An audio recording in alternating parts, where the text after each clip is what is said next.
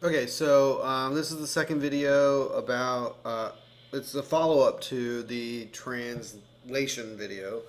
And so I'm just picking up, talking a little bit about mRNA and how it gets its message. And so, again, this refers to 3.5. I'm just working backwards here. So we talked about translation and making proteins. And so now we need to talk about the next process of how mRNA gets its message. And it's through this process that we call transcription. So transcription is this process of converting the message, or let's say code, from a gene. I'm going to put gene in all caps because this is a vocab term that you need to be able to define in terms of what IB wants you to know for it.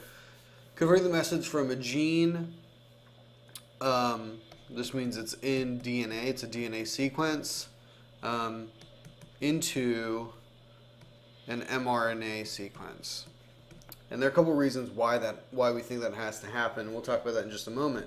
And so really what you need to know is that the message is stored in the DNA or the gene, and it gets converted to mRNA. And this is where that other video picks up. This mRNA sequence is being read by the ribosome in translation to put the amino acid sequence in order for the protein to function. Okay? So that's the end of the story. Now we're going to talk about where the start of the story is, how mRNA is carrying the message. So what message is it carrying? Well, the message is the set of instructions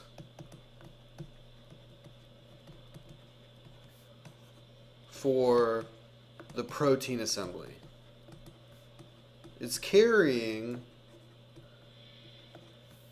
the instructions to sequence amino acids properly.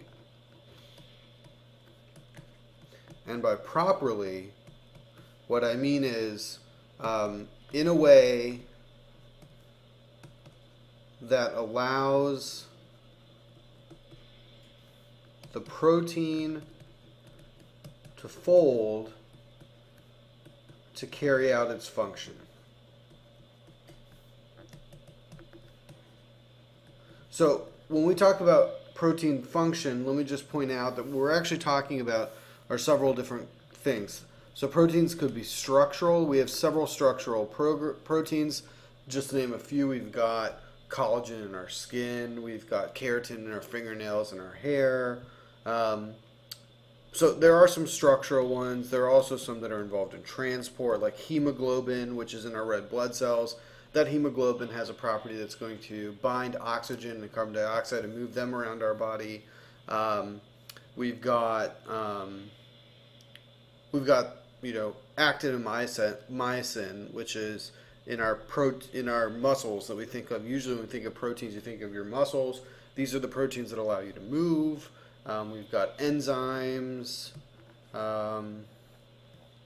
that speed up reactions. These are different kinds of proteins. So I just wanted to point out that when we talk about function, they could be lots of different functions. But that's very much dependent on the sequence of amino acids. And the sequence of amino acids, just as a reminder, is what we call primary structure. That's one with a degree sign. That's an abbreviation for primary. So this is primary structure. Well, again, just as a reminder that in class we're going to add some more complexity to this and talk about tertiary structure, at least for now, and come back later to talk about quaternary structure. All right, so let's talk a little bit about how this sequence gets made, because let me just point out that transcription is a process. Just like translation, it's a process. It's not a thing.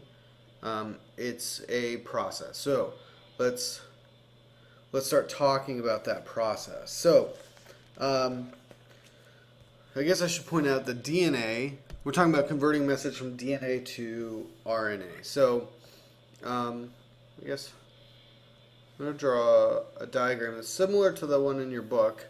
I guess that's too much. That's way too much space.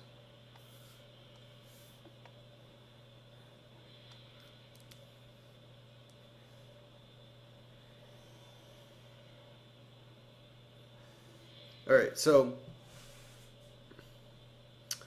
I apologize. Give me 1 second. I'm going to erase this very quickly because we haven't talked about DNA quite yet. Although you should know a couple of things about DNA already. But let's say we'll come back and talk in the future what these lines actually mean. But what we have on our DNA sequence is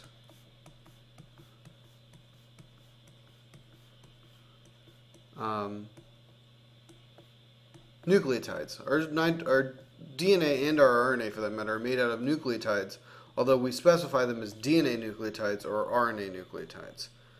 And this DNA has A's, T's, C's, and G's. So I'm just going to put a random sequence down here on the on one side.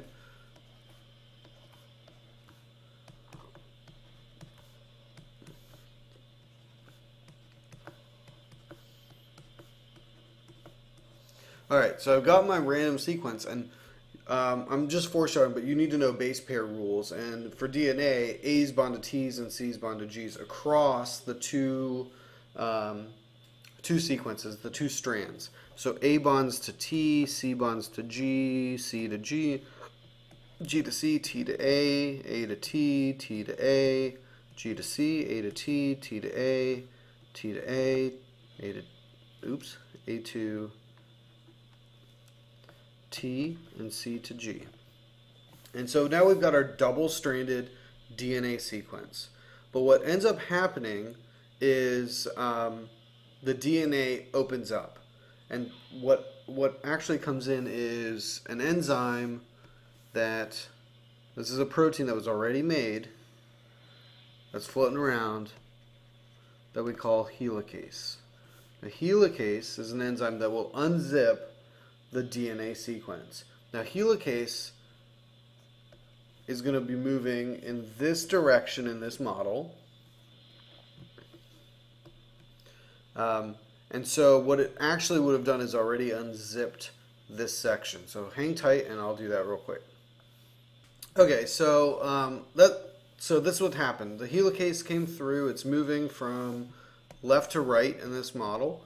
What that means is that there's going to be a bubble here, a transcription bubble behind the helicase, and what is also happening here is that we're going to have another. Let's pick, I guess, orange. We're going to have another molecule that we call. Let's call this RNA polymerase. And just as a key, you should be able to know that this is an enzyme because of the ASE ending, and what it does is it makes the RNA polymer.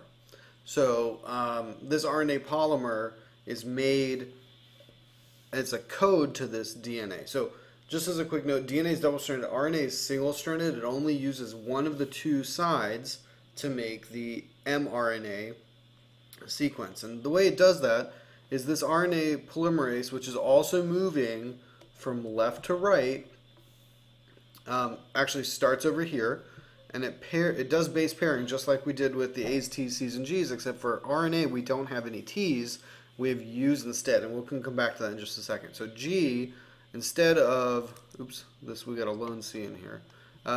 G, instead of bonding to, it will also bond to a C. T will bond to an A will bond to a U because there's no T's in, actually let me do this in the same color we do in the other video.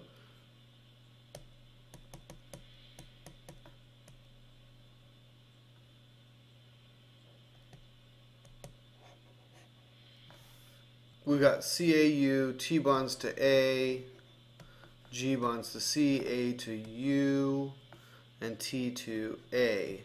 And we've got this line that goes behind it that we'll talk about in just a few minutes. And as the helicase continues down, the RNA polymerase is going to follow, and it's going to continuously bring in RNA nucleotides to add to this RNA sequence to make this RNA sequence longer. And then when the whole process is done, this mRNA, that's what this is. Oh, and I didn't label this, but I hope you got the green is DNA. But the mRNA sequence, once it's all done, will be kicked out and will leave. Now remember that at least in eukaryotic cells, DNA is found inside of the nucleus.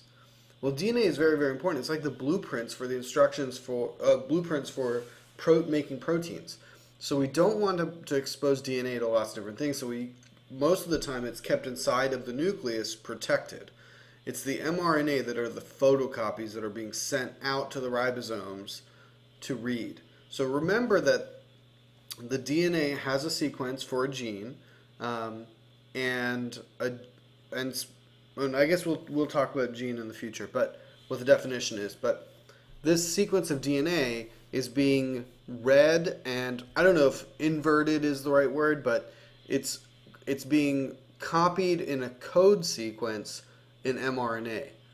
That's transcription. When this mRNA goes to a ribosome and is read by the ribosome to pull in anticodons for corresponding codons on the mRNA, bringing in amino acids, that's translation. Okay, so it's these two processes. I guess I should just recap real quick. So it's these two processes that make up protein synthesis.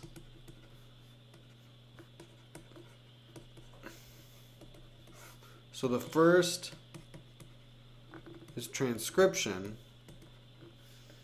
and second is translation.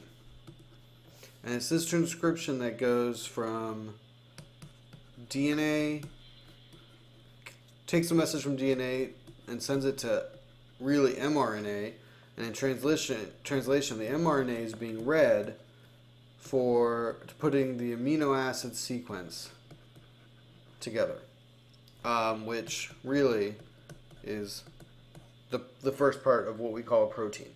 And that's protein synthesis. You need to be able to talk about these two processes. But I'm gonna keep going and talk a little bit about DNA and RNA, because you have to be able to, let's see, where am I? You need to be able to compare the two. So compare, let me just remind you that compare for IB is talking about similarities and differences. Okay, both. So, as I've said before, the best way to do this is to create a chart of DNA and RNA. And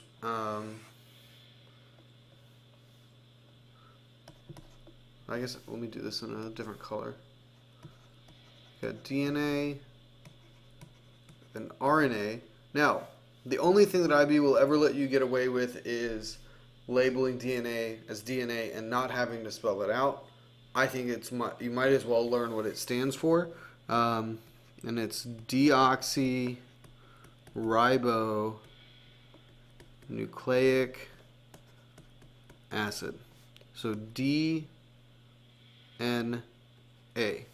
Whereas RNA stands for ribonucleic acid. RNA.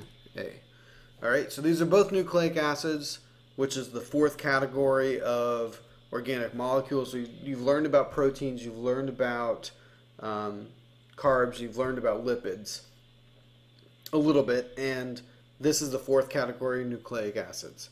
Okay, and nucleic acids, we'll look at what this actual structure of DNA in a little bit, and we'll talk a little bit about what makes up this sequence. But what you need to be able to do is tell me this list.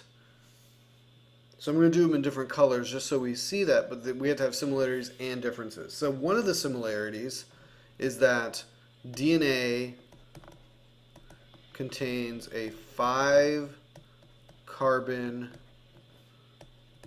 sugar. RNA also contains a 5 carbon sugar. Now, you might look at that and say, well, why did Ms. Patel write that twice? This is how you need to show me that there's a similarity between DNA and RNA. If you say that DNA contains a 5-carbon sugar and leave it that way, then you don't get the point. You need to tell me point by point that DNA has this, oh yeah, and RNA does too.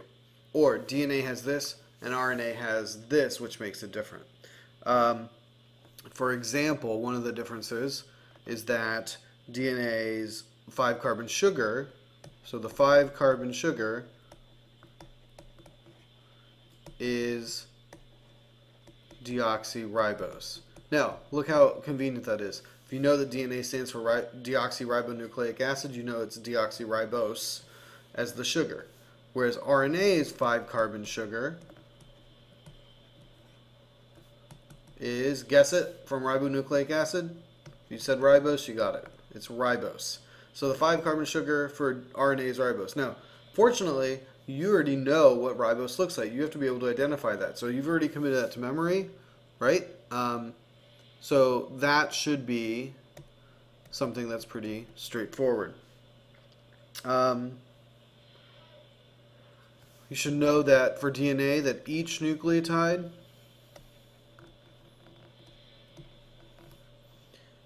or each monomer, that's what we call a monomer of a nucleic acid, is a nucleotide. Each nucleotide has one of 4 possible nitrogenous bases, and that's the same thing for RNA. Each nucleotide has one of 4 nitrogenous bases. And when we think about nitrogenous bases, I want you to think of A's, T's, C's, and G's, whereas as RNA goes, we're not talking about T's, we're talking about U's. So let's talk a little bit about what we're talking about with those A's, T's, C's, and G's. So this would be a difference. So the nitrogenous bases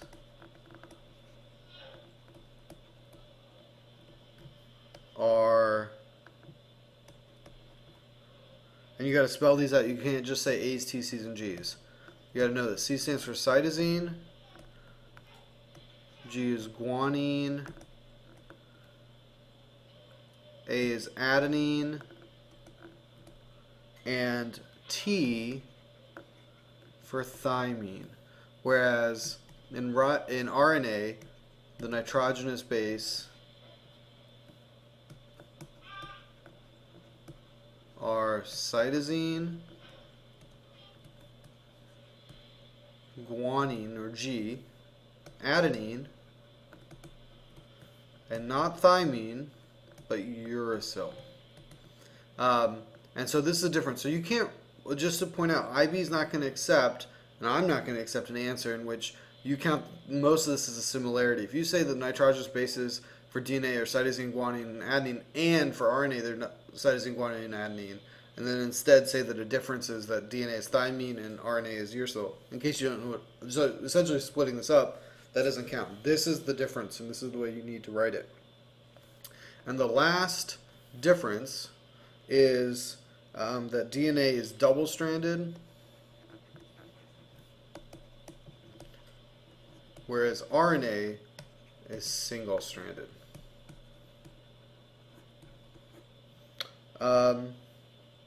And that's the chart that you need to have memorized to earn full points on a question that asks you to compare the two.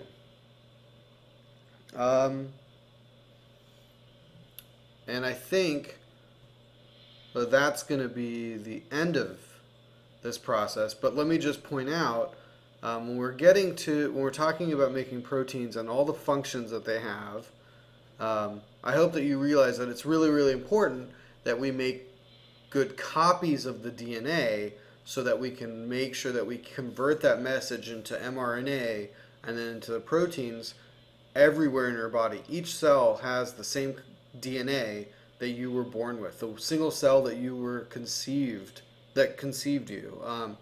The sperm and the egg that came together to make your very first cell had the DNA that makes up every single cell in your body.